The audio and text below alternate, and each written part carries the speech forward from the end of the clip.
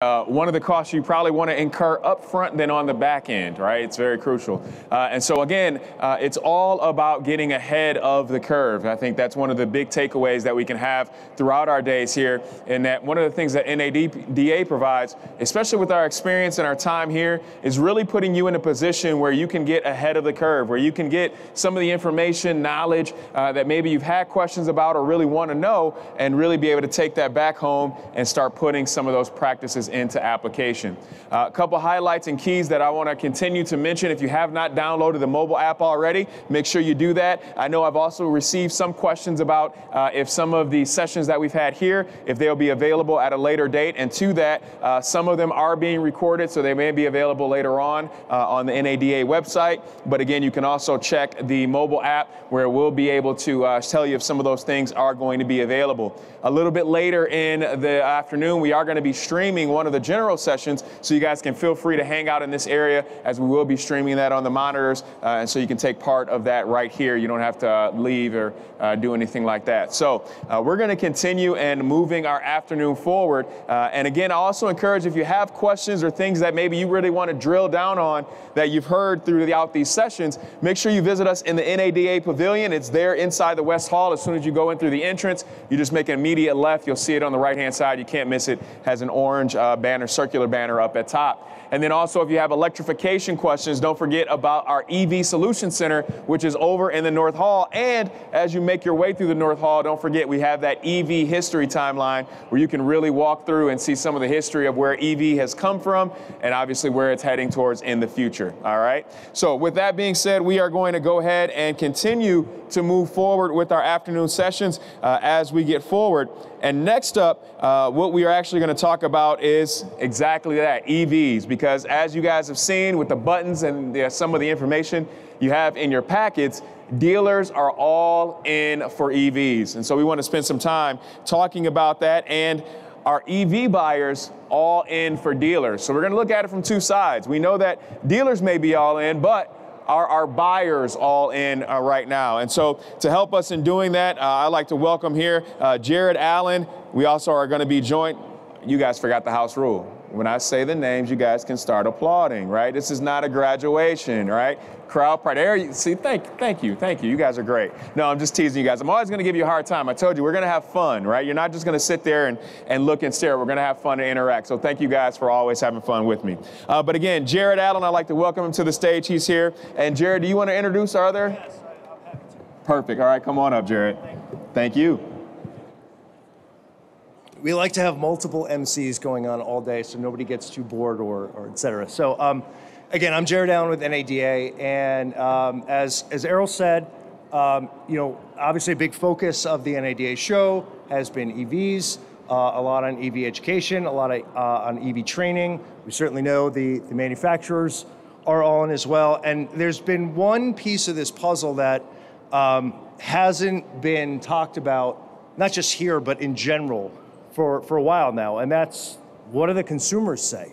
What do the consumers want about not just the product, but about the sales experience and about the service experience? What are future EV customers, what do they desire out of when they're learning about EVs and going through the process of purchasing what for many of them is going to be their first? Well, I'll tell you, the answer might surprise you, because it's cutting against what we hear constantly about what is conventional wisdom, which is essentially that, well, they want a sort of a direct route to sales. That's not necessarily true, and we're going to get started here in just a minute, and I'll introduce we have two panelists. We have Mike Dvornay, who is with the human behavior and analytics firm Escalent. And Mike Dvornay is the head of Escalent's EV Forward project, which is the largest ever survey to date of future EV customers in the US and what they want to see out of the retail process. And Jamie Butters, who is the executive editor of Automotive News, is going to talk to Mike about his EV Forward study. And joining Mike Dvornay on stage is going to be Mike Stanton, the president and CEO of NADA. So in just a second, when we can finally get everybody mic'd up and sit down, we'll get the conversation going, and we'll have a good discussion. Again, Jamie Butters, who many of you probably know as the editor of Automotive News, is going to guide the discussion here. So we'll be right back. Thank you.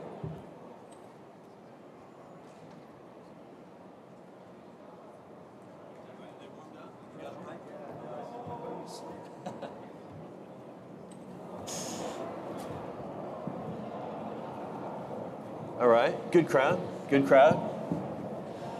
I would hope we'd have a good crowd for this, talking about EVs and the future of how they're sold. It seems to be what the show's all about, what at least half the people are here for. I'm Jamie Butters, Executive Editor of Automotive News. How y'all doing? I'm here with Mike Thwarting, from the Vice President of Automotive for Escalent, and a guy many of you probably have heard of, Mike Stanton, President of NADA. President, that's the right title, right? Yeah. CEO, President? Yeah, both work. Okay, good.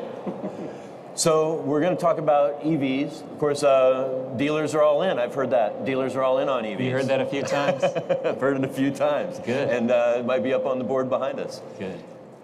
Mike, for those of you who don't know, Mike Thwarting with Escalent has done an incredible, exhaustive study on not so much the cutting edge 2% or so that have bought EVs in this country, but the mass of new car buyers who probably someday will buy an EV.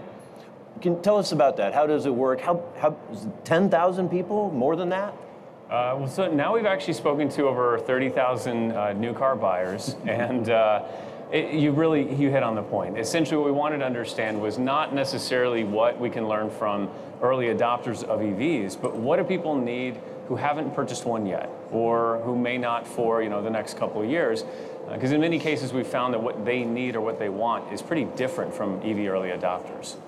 Those people who bought $100,000 Model S's are not the same as those who buy Civics and F-150s? Turns out they're not exactly the There's a few same. changes. Exactly. What is different? I mean, I'll just plunge forward and say I presume that those people buying the $100,000 Teslas and even the early Leaf buyers, right? They're technophiles, they're super high income, or they're just people who have to have the latest thing, whatever that is, or they're super environmental minded and are willing to pay a premium for that.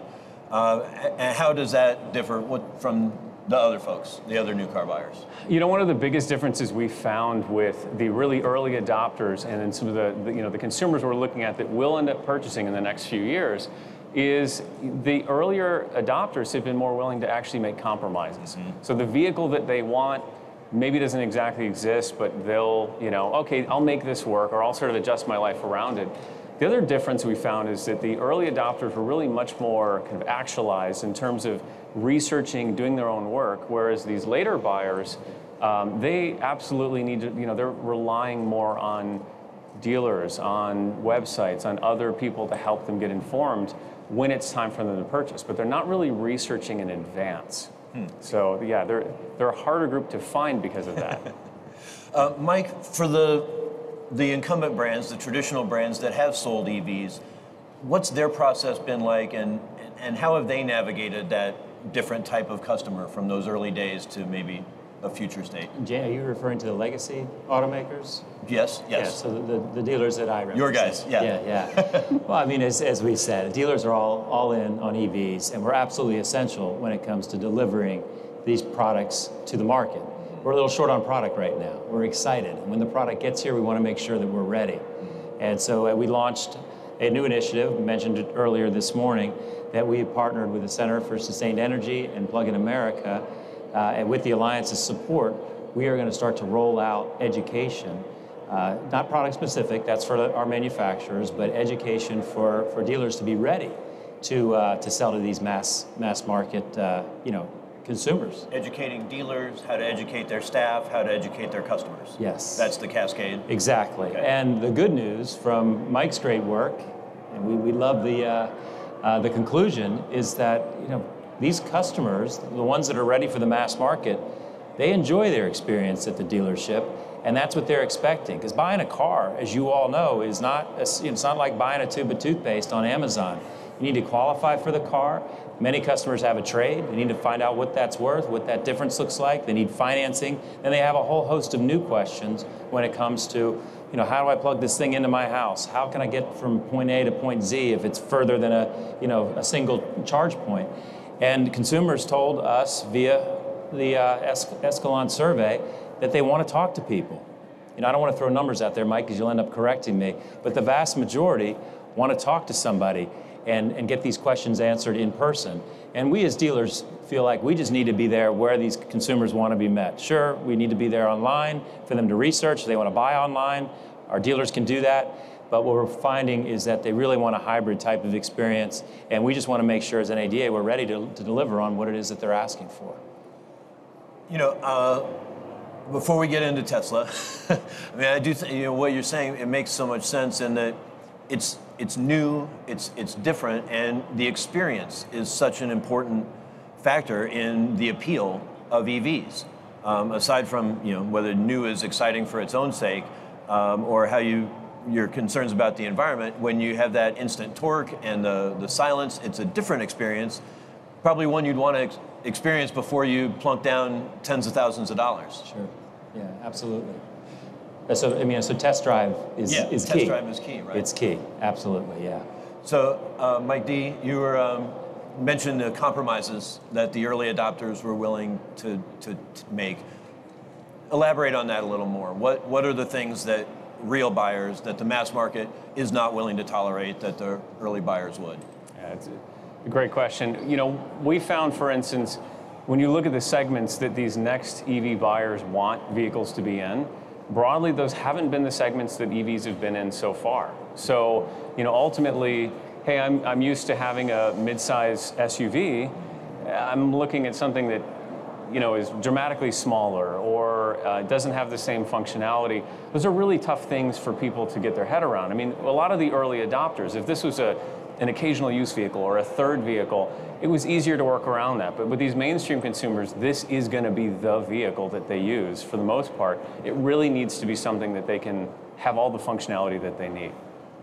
They need the range, they need the space, and the cost, right? I mean, we've heard a lot about that lately. On the manufacturer side, Carlos Tavares at Stellantis has said, it costs 50% more to make an electric vehicle. I mean, that's just a problem that's going to have to get solved for consumers to want to pay up for it, or not to have to pay up for it, to get the same quality of vehicle, the same utility, for the same value, for the same price. Exactly. That's exactly what we found. Yeah, Jamie, if you think about it, we talk about the cost, the expense. The manufacturers are investing billions and billions of dollars. Dealers have invested at least $2, probably closer to $3 when it's all said and done to get ready. To buy the battery storage and to upgrade the lifts and the forklifts and all the things that are going to be required to sell and service these vehicles. And then we've got the government also placing a big, big bet when it comes to incentives. So everybody is kind of ramping up and getting prepared for this. And it's just important that we're working together to make sure it all works, because there's a lot of money at stake. Yeah. Because the other thing, we were talking about education earlier. Sorry, this slipped my mind. But, we all grew up hearing about how to take care of a car, how to drive a car, how to treat it, how to handle it. And some of the elements are different. And there's just, if you're 50 years behind your learning curve on EVs, you've got some catching up to do. Yeah, well, I mean, I used to change the oil. Right. My parents' cars. That's what we did. Yeah. Not too many people are changing the oil at home today. There used to be tune-ups way back when. We're not doing those either. So the dealers will find a way to be relevant in the service department, and I think the consumers are going to be looking for that expertise on how to not just take care of their vehicle, but fix the vehicle. And again, we're just in the process of ramping up and getting everyone ready to do just that. Mike Dvorny, in your survey, do you talk to people about total cost of ownership? There's, of course, the upfront cost is higher for an EV. Maybe you pay to have a charger in your home, but then you're saving money on fuel, you're saving time. Of course, that fuel factor seems like a bigger deal now with prices up, at least for the moment. Is that part of your study? It is part of what we do, and it really is important. In a lot of ways, you talk about some of the early adopters who, are really willing to spend a lot more to make an impact on the environment. And when we look to some of these later buyers, in many cases they still care about the environment, but they need the green in the sense of the money needs to make sense as well. So the total cost of ownership part really is a key part for them. So I want to talk, I'm glad you're here, Mike Stanton, to talk about the dealer side, because some of the things about how retail works, some of it has to do with the customer's mindset, and some has to do with what's realistic for dealers. So just recently, Ford announced their plans to split their company internally between the EV business, Model E, and the gas-burning business, Ford Blue. And there's some very vague but important suggestions about how retailing electric vehicles, should change, will change, likely will change under this system, like no inventory, transparent but no haggle pricing, more tailored facilities requirements. First with Mike Dvorny, what does your research tell you about how consumers would feel about that approach? Maybe they can test drive a vehicle, they'll have more hands-on, education available, but they're still going to have to order it. It's going to get delivered. What's the thinking like that from a consumer standpoint? One of the things that we explored was when it comes to electric vehicles, it's easy to put Tesla on a pedestal. I mean, they sell more EVs than the rest of the manufacturers combined, or they have so far. But in many cases in the work that we do, we try to challenge this idea that, well, they've been successful in EVs, therefore we should do what they're doing. And one of those, when it came to retail, is we asked consumers, basically, tell us about, what is your ideal? And what we did is we actually took the elements of the Tesla approach and we sort of debadged them. We didn't make it Tesla, and we had consumers respond to it. So we could understand what parts of what Tesla does, or what perhaps Ford is going to try to follow, consumers respond to, and what parts maybe not so much. And ultimately what we found is when we had everybody take a look at it and say, okay, essentially, would you take an approach that is more Tesla-like or more what you've been used to? Overwhelmingly, it was not just these next EV buyers, it was basically all consumers except for Tesla owners said, look, we like going to the dealership. We like having a human being we can interact with. We like not having to do service only through our phone. Things like that ultimately we hear as negative points when we talk to even Tesla owners, that to us really had us kind of raise our hand and say, hey, I know there's a lot of discussion about moving towards this sort of more Tesla-like approach, but when we talk to the consumers, and many thousands of them, they're telling us that's not their ideal. Well, but now help me square this with what we keep hearing about omni-channel, because people do want to shop online. Some people want to do all of it online, probably not very many, but some want to do a lot, some want to do some, and then go before they go to the dealership. Is that also built into that? When you ask them Tesla versus traditional, do a lot of them land in the middle? So even when we look at these, the people that are almost kind of in line for the next electric vehicles, even with them, we found that they still, of course, they'll do research online in advance when they sort of get to that stage. But in general, they're doing a lot less research than some of the really early adopters who were into, they were passionate about it. So it became sort of a hobby or something that they would do. But at the end of the day, when it came to actually purchasing the vehicle, kind of really getting serious about it, that's where we found basically nearly everyone said, I still want to go and see it. Especially it's new technology. Yep. I'd like to actually experience the vehicle, try it out, and ask questions of people. Because that's another big difference that we found is, with these later buyers, they really have expressed to us a desire to be able to have, for instance, a salesperson at the dealership be able to help educate them about all these new aspects of the vehicle. So yes, they're doing research online, but to paint it as though we don't need to have physical locations is just not something we're hearing at all. Yeah. Well, but not just research, but, applying for credit, getting that out of the way at home, in the evening after dinner and not having to spend it while I'm sitting across a desk from somebody, those kinds of things that people tend to say that they want. I mean, it makes sense to me that they would want that. And we have found, there's more openness as we monitor it over time to trying to do some of those things in person, to do it virtually. Okay. But even still, when we look at, we just did 6 months ago, we just did a latest round looking into this. It still was overwhelmingly towards doing things in a way that people are used to when it comes to making this major purchase. So in the vast majority of cases, they're not really getting the financing in advance. They still like the ability to talk to people in person. We've also got some feedback too. If some of the aspects people try to do virtually, the reality of it tends to not quite live up to what to them is acceptable. And so that often is not part of the conversation of, well, everyone's going to start doing it this way. And we look at it and say, well, we're talking to people that are doing it that way. They're not all having great experiences yet. So, Mike, I realize it would be a tough spot for you to be evaluating Ford's plan that doesn't exist yet. So I'm not going to ask you to do that. But when I first heard about it, and I heard that Ford wanted to set the pricing for EVs, well, forget it. Dealers are never going to go for that. The ability to negotiate their own prices is sacrosanct. And then I've been pretty surprised so far to hear at least some openness, like, well, let's see what the details are. You know, let's really hear what they're bringing to the table. How do you wrap your head around what's going on there and the initial reaction to Ford's suggestion? Well, and the details are yet to be seen. And Ford has told us those are a couple months out. What has been seen and told to us and communicated in automotive news and with Jim Farley's letter is that Ford recognizes that they need its dealer network. They, in fact, think its dealer network is a strategic advantage as they move, as they journey toward electrification. And we appreciate that. We'll take that for now, and we'll wait and see what the details look like.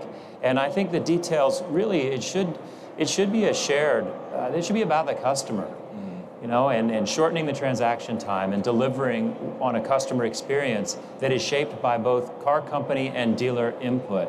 If we can focus on the customer and doing what's right by them, those are the factories that are going to win in the marketplace, and who better than the dealers that are talking to your customers? So I think that's what needs to be the focus. In days gone by, the focus has been on, well, is it the OEM's customer or the dealer's customer?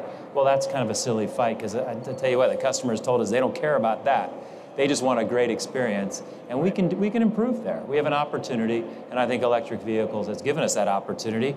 And not that you want to call COVID an opportunity, but that has accelerated the dealer adoption of digital retailing tools, shortening that transaction time. So things are headed in the right direction. We just need to communicate better.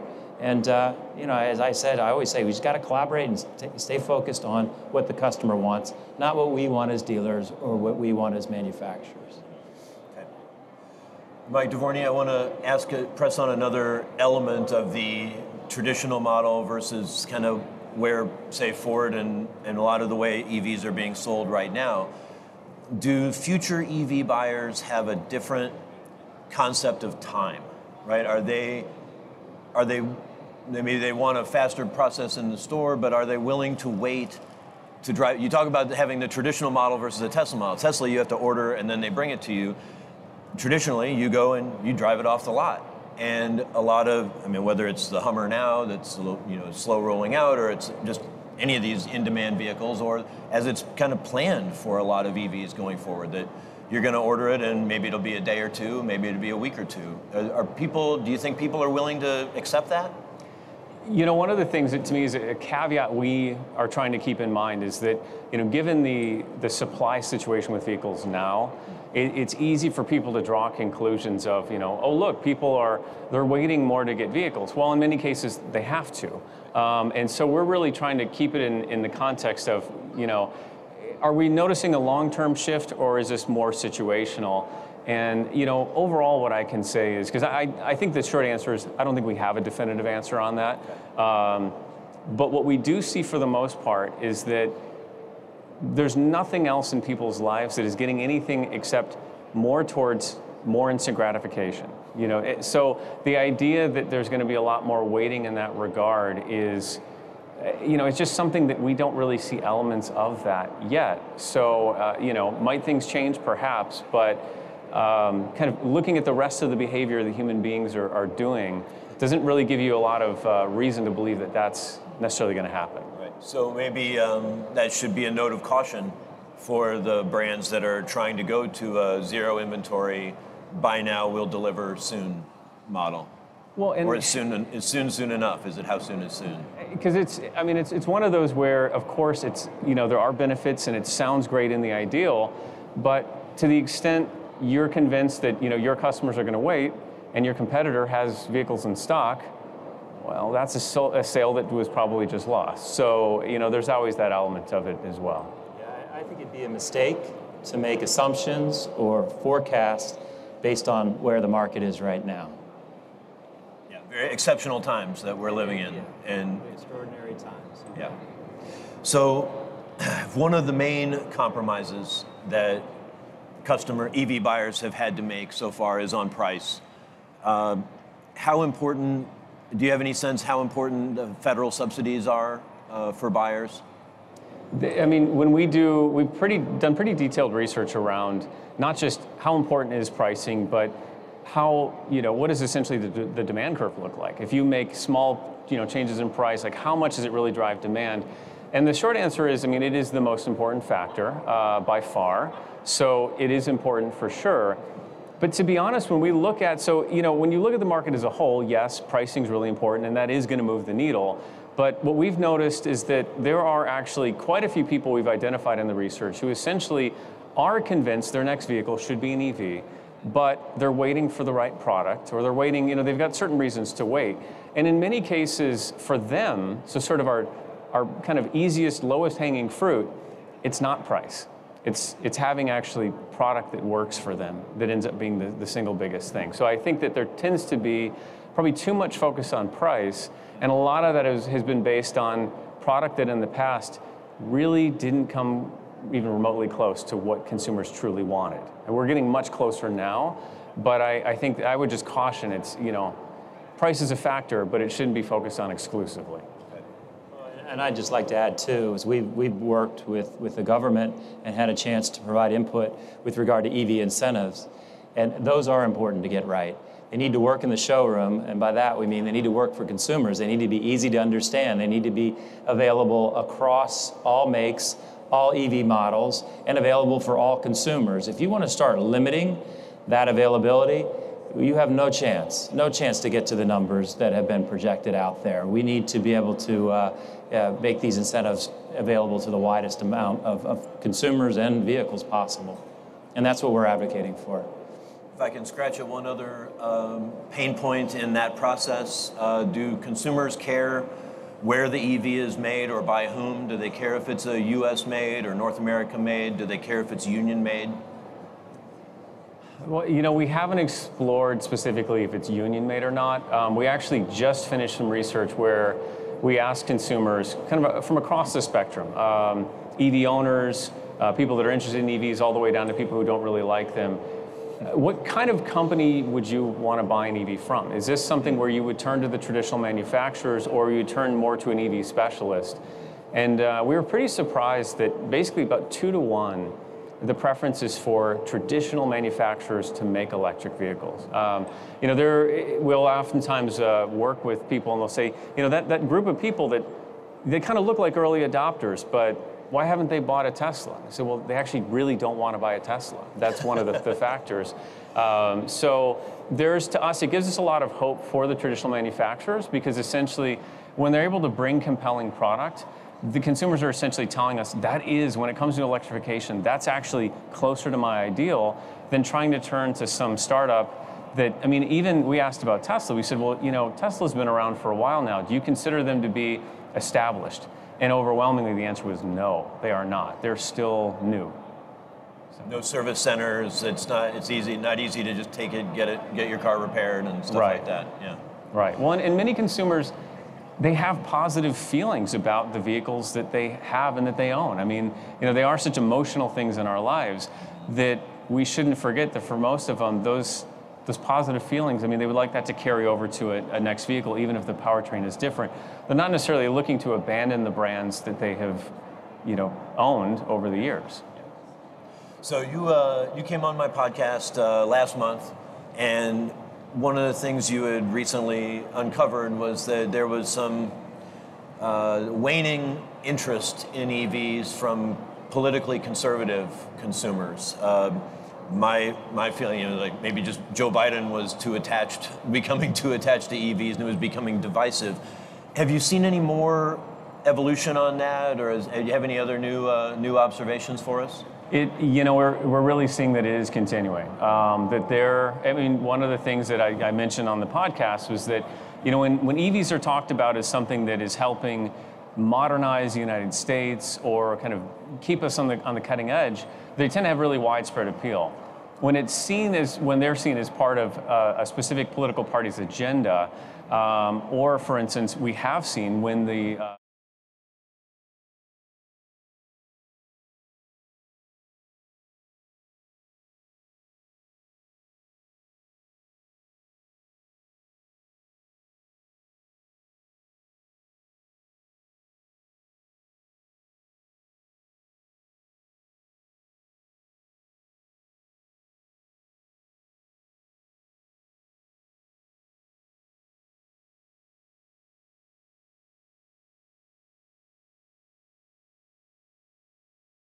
there are enough challenges to electrification that we don't need to make it harder, and that essentially, painting them in a political light, to me, is just, you're going to just start turning off parts of potential buyers, and that's just not helpful. If vehicles start becoming political statements, I think we're all in trouble. It should be about the product and about the customer experience, period. If there's one thing we can all come together on, it should be the joy of driving, right? And then we all need to transport ourselves, right? We need to get around. Well, and part of it too, when we ask consumers who've either test driven an EV or they've had an experience in one, they come away with really positive feelings. And so in a lot of ways, it doesn't need to be political. There is a universal appeal to the feeling of driving one of these vehicles. So, let's try to keep it more focused on that. Are there any other, big deterrents to EVs for mass market consumers now that we haven't addressed already? One of the deterrents that we do find is that there are certain segments in the marketplace where the technology is going to have to progress quite a bit to meet customers' expectations. I'll point out we've got a number of EV pickup trucks coming to market. We've looked into that pretty extensively, and we've got a good read on who are likely to be buyers of those. And it's not people who, for instance, are towing heavy loads or doing things, sort of really heavy usage. Even though those vehicles are being painted in the light of having massive capability, we do see that we have to be careful because, for somebody who really uses it and kind of takes to the limit of the technology, they can be pretty disappointed. Yeah, a lot of them, the early feel like more like exotic sports cars than work trucks. I guess we'll see what they come around, as we get further into the fleet version of the F-150 Lightning, and we get to the Silverado EV instead of just the Hummer EV. Yeah. Mike, what are you seeing in terms of any other concerns about people being the consumer end, if not the dealers? The dealers are all in, but what's keeping them from selling more? I don't know that concerns. We discussed a lot of that already. I just think it's a very exciting time to be in this industry. And what an opportunity we have to maybe do things a little differently, but both with the vehicles we drive and the customer experience. Dealers are really excited about the product. Can't wait for it to get here. And we're having challenges with that the manufacturers don't necessarily have control over, but we'll get there, and we're excited about it. Good. Any final thoughts about what should people take away as they go back to their businesses, go back to their lives, and try to navigate their way through this transition? I will say in the work that we've done, we've found that both when we've talked to dealers, which we do quite a bit of, there is really a lot of excitement about, these are not, mildly different product from what people have normally been. They're really different, and it's actually, it's getting people excited. It is an opportunity, and it's really neat to see, again, when we have those interactions with consumers who are driving the vehicles, experiencing them, it's really opening up their minds to, a new way in which they envision the vehicle, and new ways in which it can integrate into their lives. And it also, quite frankly, in many cases, with charging or with accessories, it's sort of bringing a new mindset to the vehicle. So it's a big deal, but it's an exciting opportunity as well. All right. Mike Thwarting from Escalent, Mike Stanton, NADA, thank you very much. Thanks, Jamie. Thank you, Jamie. Thank you both, and thank you, Jamie, for leading a fantastic discussion. So we're taking a pause on our live stage programming right now because the general session is starting momentarily. It will be streamed here, so if you'd like to watch the general session from here, you can. And if not, it's in the North Hall. And we will see you back here at 4 p.m. today. Thank you very much.